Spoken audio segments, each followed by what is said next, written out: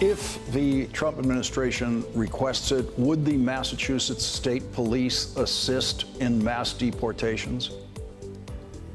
No, absolutely not. But, you know, let me say this. I do think it's important that we all recognize that there's going to be a lot of pressure on states and state officials. And I can assure you, we're going to work really hard to deliver. Some realities also need to be, noted, and that is in 2016, we had a very different situation in the courts. And while I'm sure there may be litigation ahead, there's a lot of other ways that people are going to act and need to act for the sake of their states and their residents. There's regulatory authority and executive powers and the like.